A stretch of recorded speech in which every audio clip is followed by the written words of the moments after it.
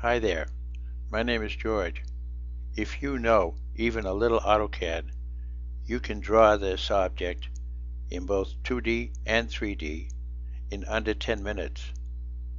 Let me show you how. That's the purpose of this tutorial.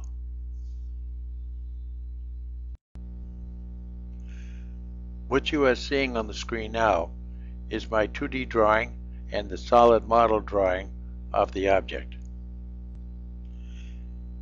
And you can tell by the UCS icon in the lower left corner that we are now in paper space. With the erase command, I'm going to remove or erase the two viewports.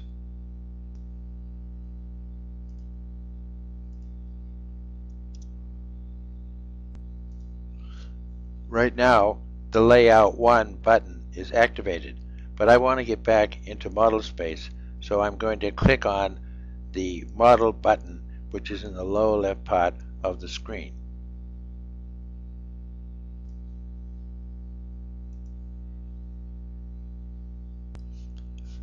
I'm going to type E-enter for erase, then type ALL so as to erase everything on the model space screen.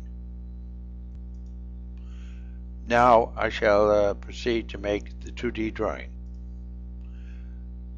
I'm going to type L, enter to produce a line, pick a point, move the mouse up, type 2, enter.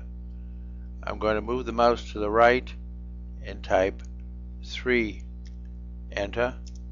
I'm going to move the mouse down, 2, enter. Move the mouse to the left, type C to close. Now I'm going to type O, enter so as to offset a line. I'll type O, enter, then 1, enter. I'll select the vertical line on the left and pick a point to the right. I'm going to hit escape. Now I'm going to type CO, enter so as to copy the entire object. Make a window, select it, and drag it down about there. I'm going to use the offset command again, so I'll type O, enter. I'll type 1 again. I'll select from the front view on the bottom horizontal line and pick a point above it. And hit enter or escape to get the command line free once more.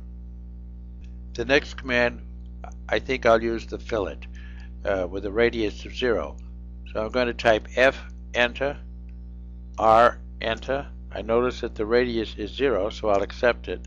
Then I'll pick my first two lines like that, hit enter to repeat the command, select another two lines, hit enter to repeat the command one more time.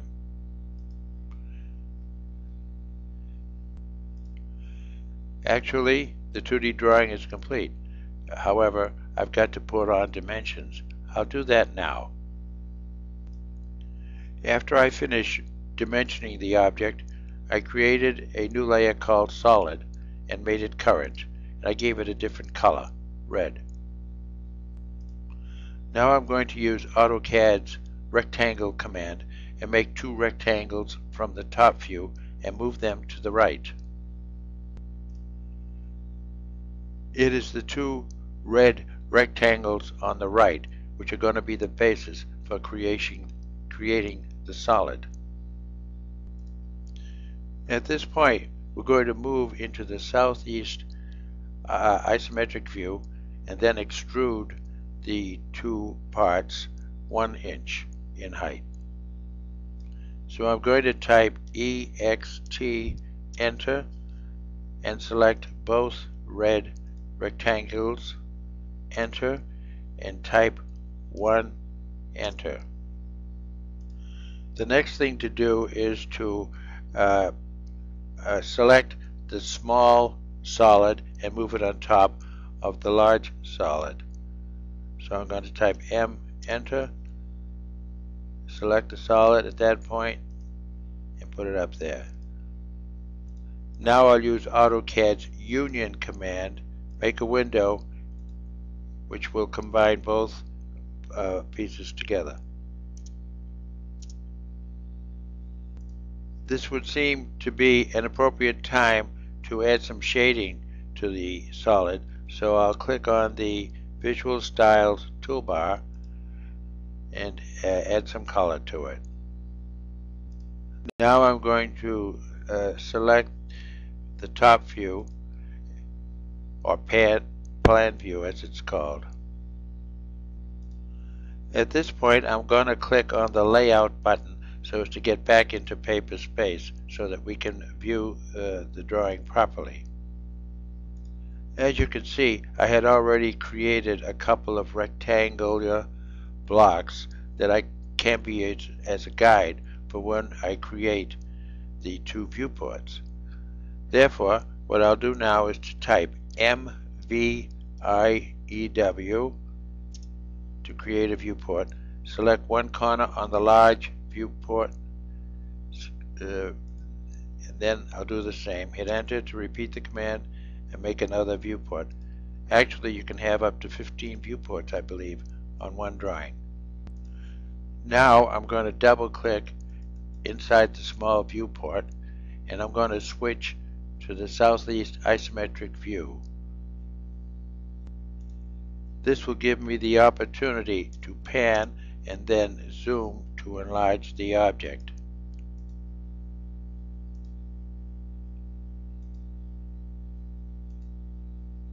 Now I have to double click outside the viewport to get back into Paperspace. The next thing to do is to click on the outside of the large viewport. Then I'm going to click on the Properties icon so that we can set a proper scale for that viewport. So I go down to Miscellaneous where it says Standard Scale, click on the arrow. I'm going to do this at 1/2 scale. Then I'm going to double click inside the large viewport again. It should be noted that even though you print a drawing in Paperspace at 1:1, you may have portions of the drawing which want to be at a different scale. In this case, I would want the 2D drawing to be printed at 1/2 scale. That's why I selected the 1/2. Alright, so I double clicked inside the viewport. Now I can pan so as to hide the solid model in this viewport.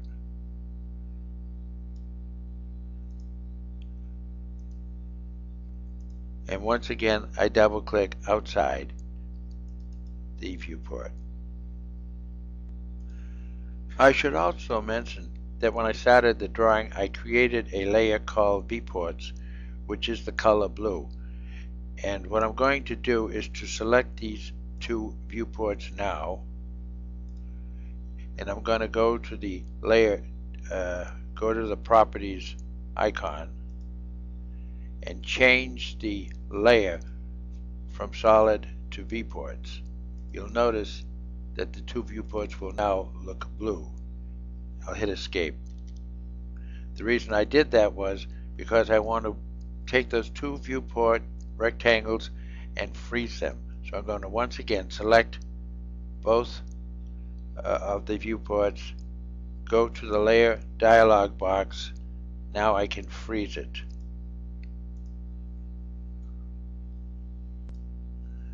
The drawing, although simple, it is now complete. If you enjoyed this and you want more drawings to try for yourself, you might search YouTube MD Guide for more. If you have any questions, you can write me at ashcad@comcast.net. And I want to thank you for watching.